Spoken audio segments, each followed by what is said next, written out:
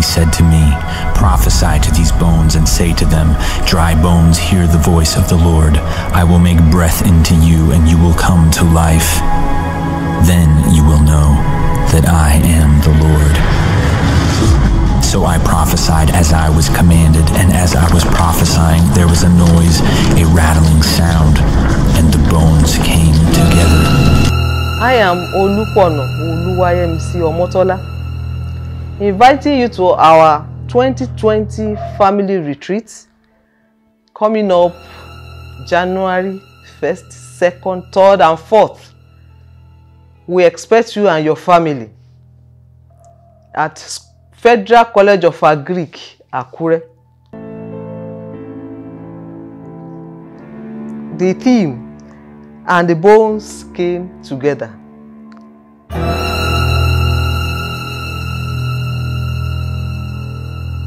Feeding and accommodation are free. You can register online through our website www.christmandateministry.com. We're expecting you. You and your family. God bless you.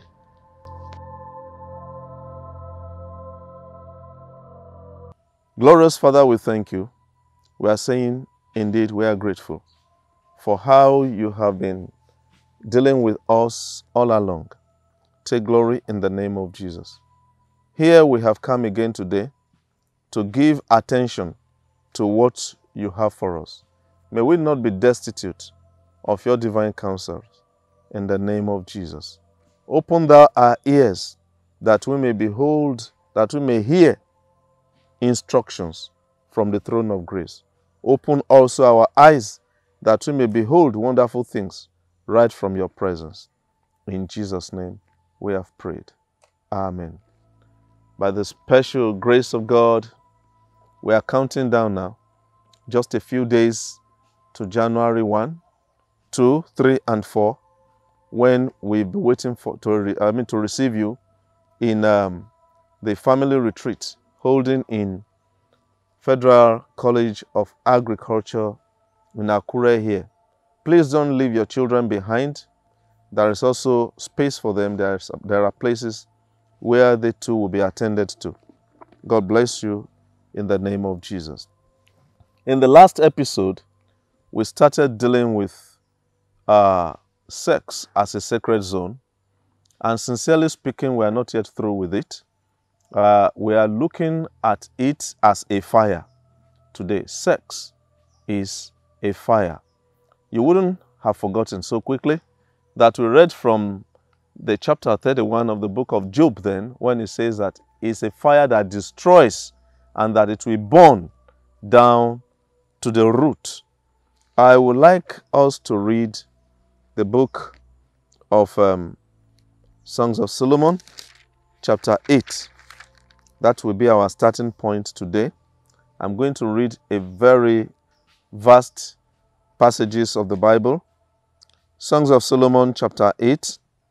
Let me start from verse 6. Set me as a seal upon thy heart, as a seal upon thine arm, for love is strong as death. Jealousy is cruel as the grave. The coals thereof are coals of fire, which hath a most vehement flame. Did you listen to that? The coals thereof are coals of fire, which hath a most vehement flame. Verse 7. Many waters cannot quench love, neither can the floods drown it. If a man will give all the substance of his house for love, it will be utterly contemned. We have a little sister, and she had no breasts. What shall we do for our sister in the day she shall be spoken for? If she be a wall, we will build upon her a palace of silver. And if she be a door, we will enclose her with buds of cedar. 10. I am a wall, and my breasts like towers. Then was I in his eyes as one that found favor. In this text, especially verse 7, The Bible describes, or 6. Songs of Solomon describes sex, love, as coals of fire. Coals of fire. I want you to take note of that language. Coals of fire. So sex is actually coals of fire. It is fire. To a married couple, sex is to them what fire is to gold. But to a woman outside your outside relationship, marital relationship with you, and to singles who are not yet married, it is also coals of fire.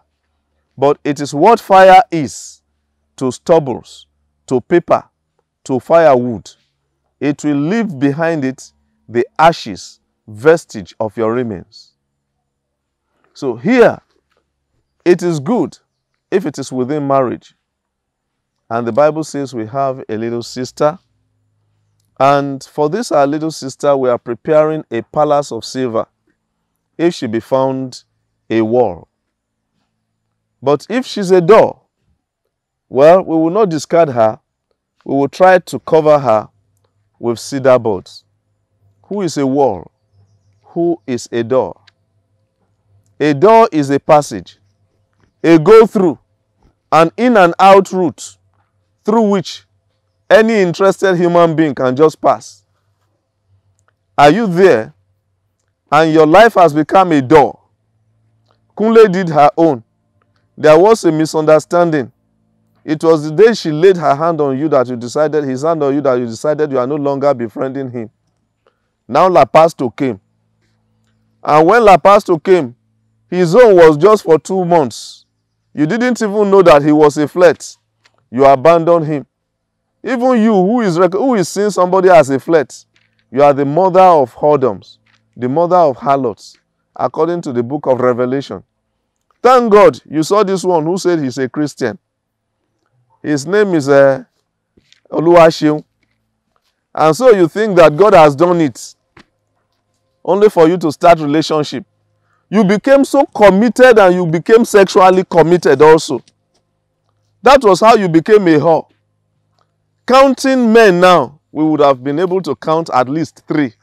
Sister, you are the door that is being referred to here. Because men had made your life a passage, a route through which they pass into and out. They go in and out of your door. The Bible says if you are actually a door, he didn't condemn you.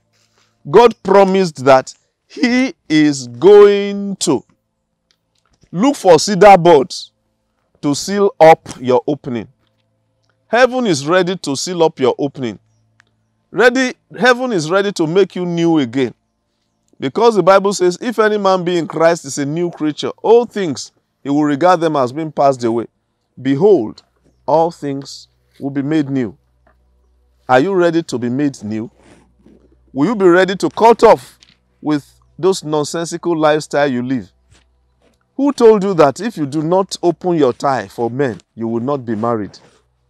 If a man begin to request from you sex as a condition and proof of love, and as a reason, a condition for which he will marry you, such a person will see a better person inside your matrimony. You may win the marriage, but you cannot win the man. So over the rest of your lives, you will keep striving with a flirt. But the Bible says, if she is a door, we will build upon her palace of silver. My virgin sisters, you are a door, or you are a wall. A wall is that vessel who have not yet been opened. A wall is that particular kete, that colt that have not been ridden upon, that is tied down at the junction of decision, waiting for the master to ride upon. You are the wall. That life that has not been yet ripped open. He has not been engaged. He has not used sexual door. All those sex, what do you call them? toys. Some people, they say, I don't want a man. They use sex toys. Sometimes some people use cucumber. Some people use their hands. They do a lot of masturbation. You are part of the wall. I mean of the door. You are no longer, you have become an emotional, not even emotional alone. You are a fornicator. I'm sorry, I don't have any milder words to use for you. Yes, men have not slept with you, but things have slept with you. You are actually a worse fornicator than somebody who a human being has slept with. But you have used a non-human being to sleep with yourself. Now also, the Lord has included you in His plan of redemption only if you choose to allow Him in your life today. All you just need to do is to confess that sin and make a decision to start all over with Him. God had promised you, if you are a wall, that He will build upon you a palace of silver. Are you a student? And they begin to tell you a lot of false sciences that if you do not sleep with a woman as a man, that you will begin to have some pains. You will have prostrate whatever. Or they tell you that as a woman, if you do not allow somebody to help you open it, that your firstborn will have problem. I don't know where those demonic ideas came into the hands of those illiterates, educated illiterates. I don't know how they are able to convince you, but please be informed it's all lies. Don't let Ajegbo the one when ni kunrani ti wọ́n ti bàjẹ́, wọ́n wá when ni ti wọ́n ti túbọ̀ máa bàjẹ́, so that wọ́n lè pọ̀ sẹ́nu ẹ̀. Can I plead with you? Please don't join their bandwagons. The Lord has distinguished you and had focused on you for a unique destiny accomplishment. May your own destiny not be squandered in Jesus' name. I said it is a fire. I'm going to read from chapter 6 of the book of Proverbs again.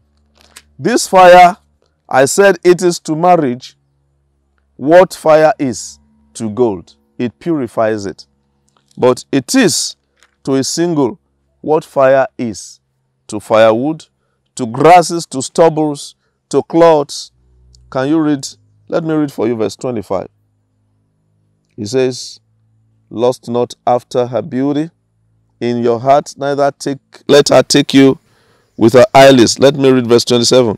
Can a man take fire in his bosom and his clothes not be burned? The moment you begin to imagine, you begin to consider, you begin to have the lust of a particular female, of a particular male in your heart as an opposite sex, the Bible is saying you are already taking fire in your bosom, and it will burn your garment of righteousness. It will burn your clothes of glory. It will burn your clothes. Can one go on hot coals and his feet not be burned? Can you see that the same hot coals used here is the same hot coals used there? Yes, it is hot coals in marriage, yet it remains a hot coals in the life of a single. It can destroy destiny. It can burn your feet, that organ of locomotion, that thing you use to advance in life, that thing you use to progress in your journey of destiny. It will become burnt. So you will have nothing to work with, to advance life with. Even if you are walking, your movement will be impaired like that of Jacob. He had to use stick to begin to support himself because his destiny had been dislocated due to stubbornness. Let me read for you. I'm going to read a whole chapter for you this morning or this moment. Chapter 5. My son, attend to my wisdom and bow thy ear to my understanding, that thou mayest regard discretion, and that thy lips may keep knowledge. Verse 3. For the lips of a strange woman drop as an honeycomb, and her mouth is smoother than oil. but her end is bitter as wormwood, sharp as a two-edged sword. Her feet go down to death, her steps take hold on hell. Lest thou ponder the path of life, her ways are movable, that thou canst know them. Hear now, O ye children, and depart not from the words of my mouth. Remove thy way far from her, and come not nigh the door of her house. Have you listened? The Bible says, it may be sweet, but the end is usually bitter. All those caressing hands, they are destructing hands. All those fingers that is touching your neck, touching your chest, touching your every part of your body, they are simply scanning your destiny for destruction and emptiness. The Bible says, yes, you will think you enjoy it, but hear that your destiny shall be destroyed. Listen to what it will do to you if you don't remove your way far from her. Verse 9. Lest thou give thy honor unto others, and thy years unto the cruel. Your honor will depart. Want if you honor ogwaye, ola ye, want if you shiola.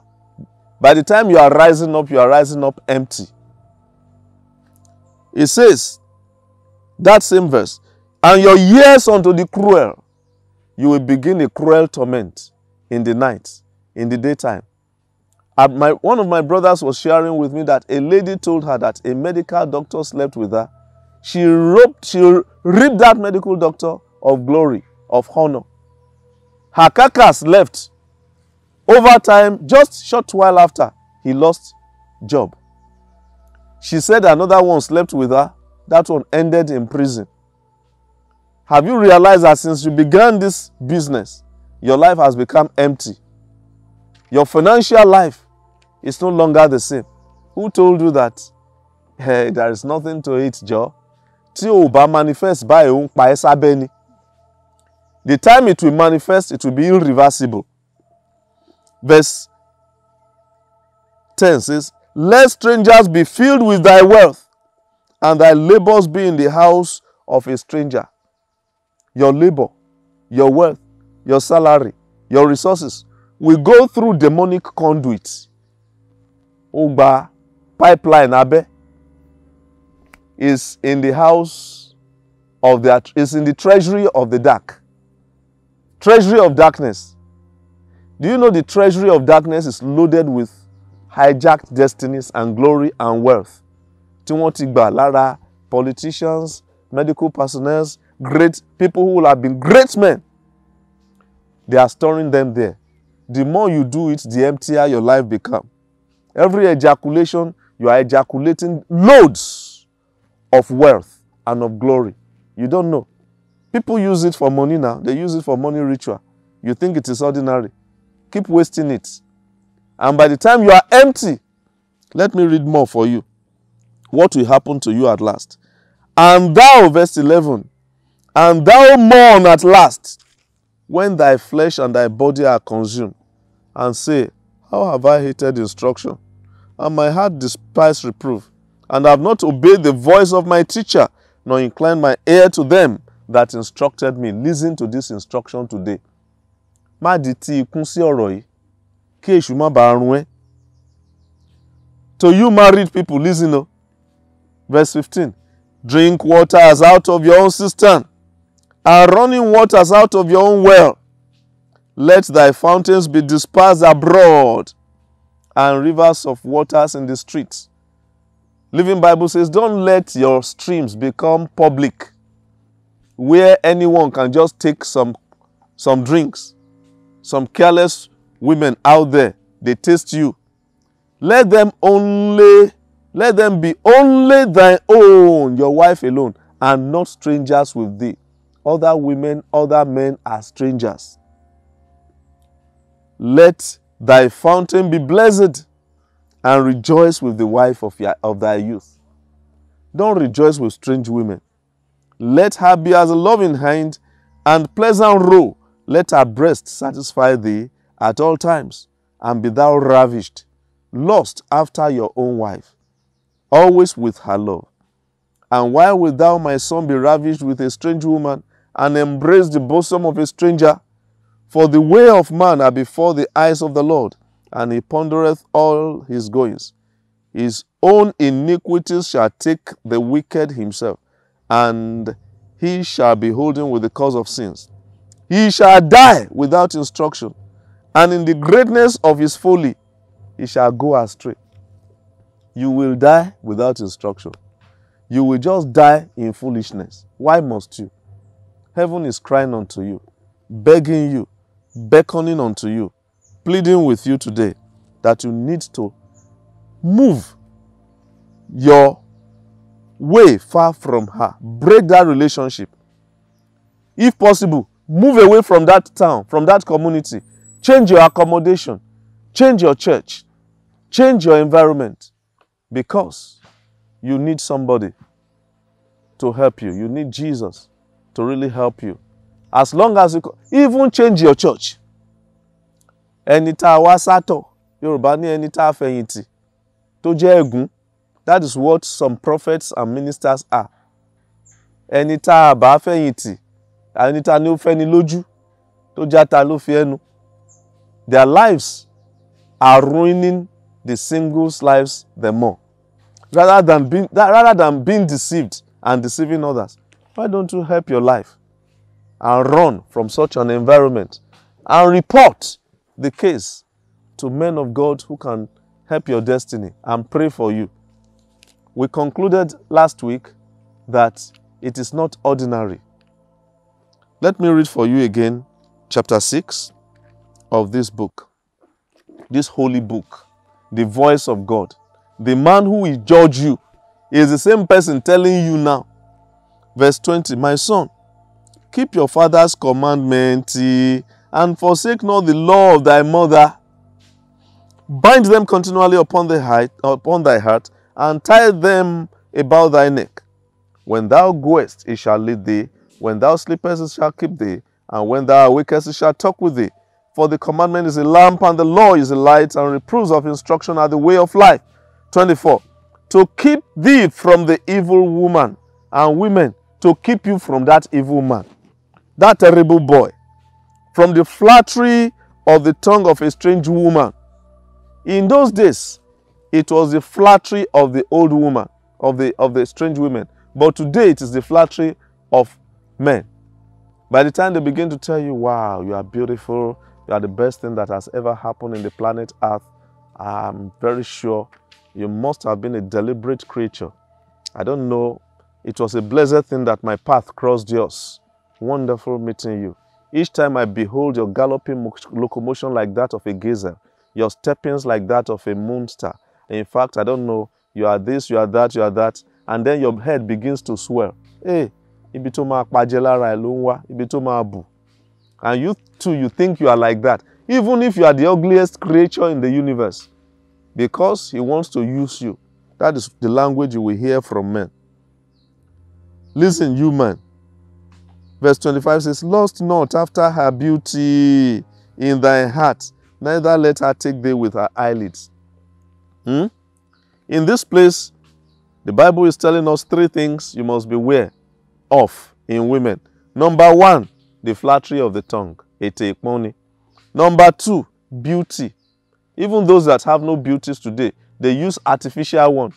By the time they put, what do you call it? Is it Mary Kay? No. They will first of all put foundation. Then they will putty. And then they will now paint. Or what do you call the first paint they put on the car? Then they will now put the second foundation. Okay? They will now put the other one. They will shape the one God has created. And then they will now put artificial. Then by the time you look at this person, it's not the same man. It's not the same woman you used to know. Don't lust after those beauties. They are not. It's not their true beauty. It's not their real color. It's not their true self. Those things you are looking at. They are simply clay and paints that you are lusting after. Clay and paints. Order, atefun, ati clay. That's what you are dying and paying for. What a daft you are. Let me read further. It says, I say three things. Beauty. The number three one, eyelids. Eyelids. Eyelids.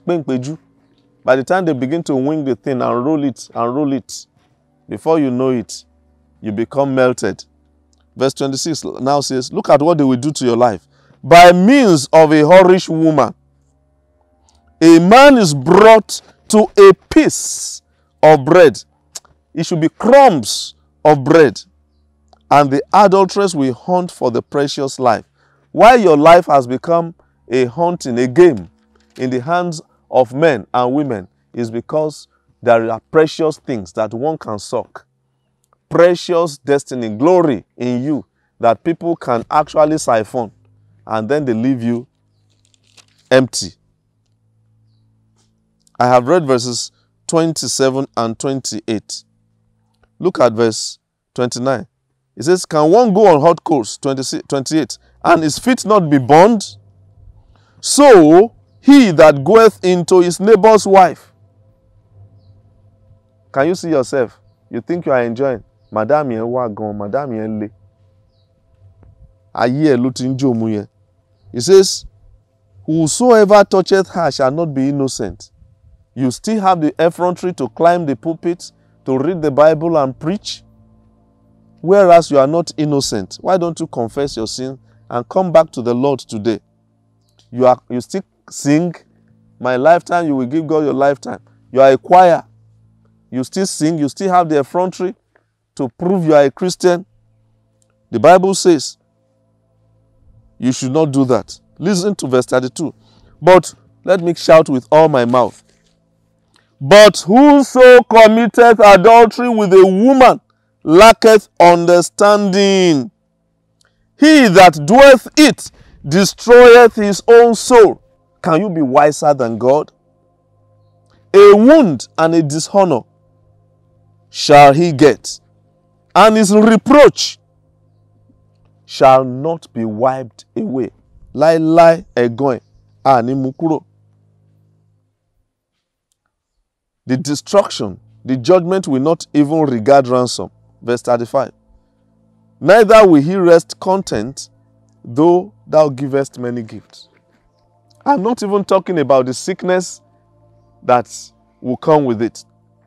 I am not talking about the evil that will come with it. But hear the sound of wisdom this morning. Hear the words of God. Hear the divine counsel, and do not allow your destiny to be ruined. Chapter 7, Proverbs. There are a lot of things. Bíbélì pè ní ihò híhá, ó tún pè ní ihò jíjìn. When you are falling into it, when you see men beginning to show aggression to their wives, it is just because they have been trapped in this pit outside. The Bible says they lack understanding, chapter 6, verse 32. Chapter 7, verse 26 says that she has casted down many. Many strong men have been slain by her. I don't know how to talk now. Campus girls, brothers, sisters, our honorables, our great men of God. Don't forget, the precious thing in your life is what the devil is looking for. Those men around your life, those women around your life flattering you, they are there to harvest your glory. Why don't you stand up in fury against this destroyer of destiny? Proverbs says so, that it's a destroyer of destiny, that you should not give your strength to that which destroy kings, that which siphon destiny. That is chapter 31, I think, or chapter 30. Today, I want you to confess your sin and tell it to God. Tell him, Lord, I am sorry. Tell him, God, I release my life unto you. I stop this thing forthwith. I will no longer do it. Chapter 31, verse 3. Give not thy strength unto women, nor thy waist to that which destroy kings. Women, give not thy glory to men, and to that which ruin glory. Close your eyes and let us pray. Father, thank you for those destinies, those souls, those lives that are ready to be delivered today. And I'm pleading that you should please, Father, take their confession of sins for real and deliver them from the destruction of strange men and strange women. Some of them truly acknowledge that they have been emptied. Some of them have declared that their destiny has been ruined. They cannot even help themselves, but Lord, help them today. And let there be recovery for their destinies in the name of Jesus. Thank you, Lord, for answering our prayers. In Jesus' name we have prayed. Then he said to me, prophesy to these bones and say to them, dry bones, hear the voice of the Lord. I will make breath into you and you will come to life. Then you will know that I am the Lord. So I prophesied as I was commanded, and as I was prophesying, there was a noise, a rattling sound, and the bones came together. I am Olupona Omotola, inviting you to our 2020 family retreat coming up January 1st, 2nd, 3rd, and 4th. We expect you and your family at Federal College of Agric, Akure. The theme, and the bones came together.